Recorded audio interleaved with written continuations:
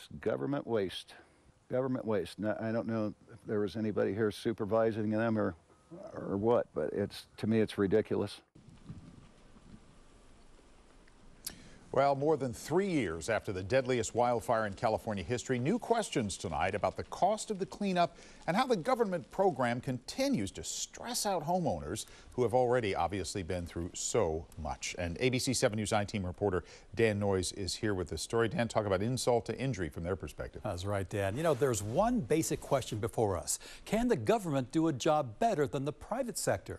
In this case, we're talking about removing debris from homes destroyed by the campfire. This has got potential for a major incident. The Sawyer family barely escaped the campfire November 8th, 2018. They were stuck in that horrible traffic jam as flames devoured the town of Paradise and returned 4 days later to see what was left of their home. It was still on fire, so I couldn't spend a lot of time here. All of the lines were down, and it was tremendously dangerous to come here. When they finally could return safely, Mandy's husband, a rock singer, recorded a music video in the ashes. Where do we run? And Mandy put her skills to work. The Chico State journalism professor had many questions about the government response, how teams from Cal OES, Cal Recycle, and FEMA cleaned up the debris and sent bills to homeowners. What's your first reaction when you see that bill? That's crazy, because it was almost $84,000. The government charged $84,000 to clear the ash and rubble of her home when a private company cleared another family member's lot with more significant asbestos issues for much less. It was $26,000. $26,000. Was theirs done with a private contractor? Private contractor. There's the difference, right? Yes. Turns out private companies are cheaper, not only for the homeowners, but also for you because of how your tax dollars are being spent. Federal and state tax dollars cover most of the campfire cleanup. That's your money, more than $1 billion for the program. Homeowners are only responsible for what their insurance pays for debris removal, if anything at all.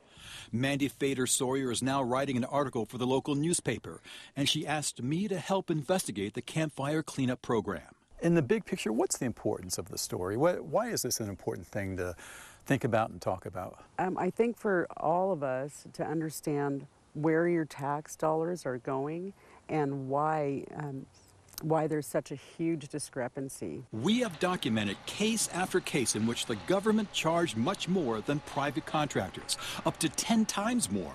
If they were a regular business, they would be out of business. Max Gardner drove a dump truck for a private contractor that cleared 57 homes destroyed by the campfire and charged much less than the government for each project. You know, we take it down to the soil where you don't see any more ash.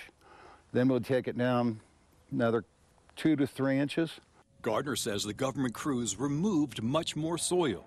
Those lots around Paradise are easy to spot. I see those divots, those massive divots that are like swimming pools. Why would they do that? Because they get paid by the ton. We didn't get paid by the ton.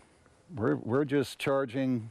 You're paid by the job. By the job. And the problem with the hole that deep, you have to fill it before you can rebuild. And that can be expensive. Just ask Dick Randlett and his fiancée, Carol Jones. After their guest house burned to the ground, the government crew left an 80-foot-long hole from 3 to 6 feet deep. It's a huge hole. Well, you can't have that hole and building it. You got to bring it back up. They also received an $84,000 cleanup bill from the government. Still stressful, even though they understand that taxpayers are picking up most of the tab. What has it been like going through all this?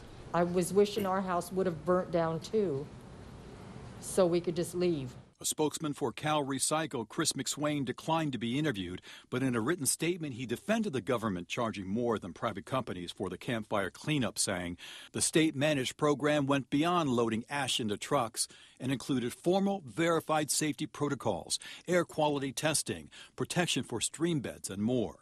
Former Paradise Mayor Scott Lauder's family lost 2 homes and a rental property. He encouraged people to use the government cleanup program, but now has a different view. And you consider the private company doing it versus the government doing it. Right. What was the difference? Just, buckets full of dollars was the big difference. Lauder tells me the costs should have been more in line, before anyone began to haul away debris, the State Department of Toxic Substances removed the serious dangers such as batteries, toxics, lead, and asbestos. Whether that was public or private cleanup, the nasty stuff had been removed and cleared before anybody came in to clean things up. Lauder also questions the government's choice of Tetra Tech to oversee the program. The company is being sued over the cleanup of San Francisco's Hunters Point shipyard after 2 of its scientists admitted faking soil samples and went to prison. I spoke with a U.S. congressman representing the district that includes Paradise, Doug LaMalfa, about the controversy and the cost. You know, I mean, I can see there's going to be a little bit more overhead maybe in a government process. There's a couple more boxes to check on safety or what have you, but double and triple the price. And these are some of the same figures I'm hearing is on the average, triple the price. Why does it have to be that way? Good question. LaMalfa is concerned that as we head into another fire season, these exorbitant costs for cleanup will become the norm. He also believes that us raising these issues is an important step to getting the costs under control. If you care about this, speak up. After all, it's your money. Dan. Boy, it sure is, and a lot of money it is. It is. Dan, thank you very much. Great job as always. Now, if you'd like to see a story investigated, contact the ABC 7 News I-Team. Go to abc7news.com/I-Team, or if you prefer, call 1-888-40-I-Team.